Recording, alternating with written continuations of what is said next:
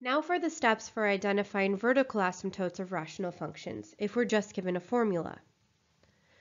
The vertical asymptotes are the values that make the denominator of the rational function equal to 0 after it is in its lowest terms. So what do we mean by that? So that means that we've gone through and we've factored the numerator and factored the denominator and canceled out any like factors. So we've simplified this function as much as we can. So again, that's the key thing. Vertical asymptotes are found after you've simplified the rational function. So for each function below, identify the vertical asymptotes. So vertical asymptotes are the values that make the denominator equal to 0 after we've simplified it. So I look at, for letter A, look at the numerator. 3x plus 5 cannot be simplified any further, and neither can x minus 6. There's nothing that we can cancel out. There's nothing we can simplify to make this any further. So we just have to look now at the denominator. That's going to equal 0 when x is 6. So that means that we have a vertical asymptote at x equals 6. Again, make sure that you're writing this as an equation of a line. For letter B, to find the vertical asymptotes, simplify the rational function, then find when the denominator equals 0. So if I factor the numerator, that factors into x plus 1 times x plus 5. The denominator. So I know I have 2x here and x here.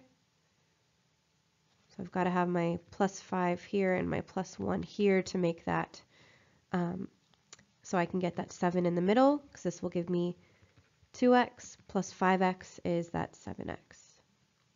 Okay, so now I see, can I cancel anything? Well, I can cancel an x plus 1 from the numerator and the denominator. So this gives me x plus 5 over 2x plus 5. So that's what this function is in simplified form. So now that I have it in its lowest terms, now I can find that vertical asymptote. So that vertical asymptote happens when the denominator equals 0. So that's going to be when x equals negative 5/2. So my vertical asymptote is x equals negative 5/2. For letter C, we'll first simplify this.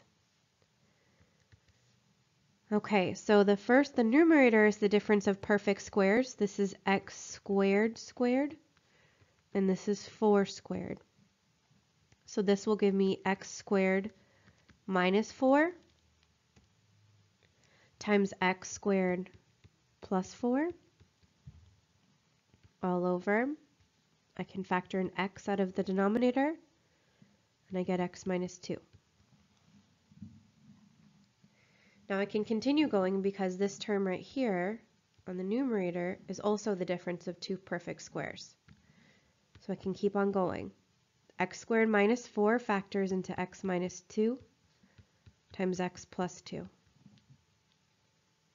And x squared plus 4 is still x squared plus 4. That doesn't factor any further.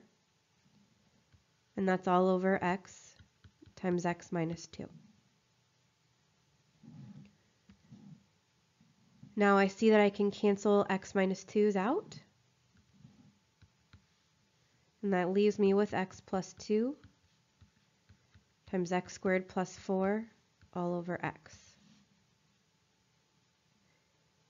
Now I've finally gotten my formula into its lowest terms. So now I can look at this and see, okay, this is going to have a vertical asymptote when that denominator equals 0, which happens just at x equals 0.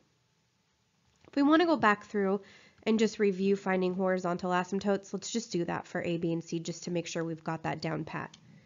So for horizontal asymptotes, you look at the degree on the numerator and denominator.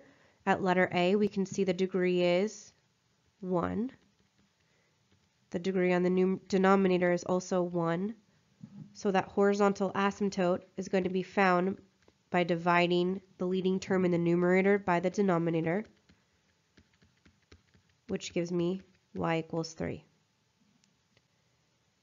For letter B, the degree on top is 2. The degree on bottom is also 2. So again, to find that horizontal asymptote, it's going to be dividing the leading term on top divided by the leading term on bottom. So that leaves me with 1/2. Letter C, the degree on top is 4. The degree on bottom is 2. So the degree on top is greater than the degree on bottom. So there's no horizontal asymptote.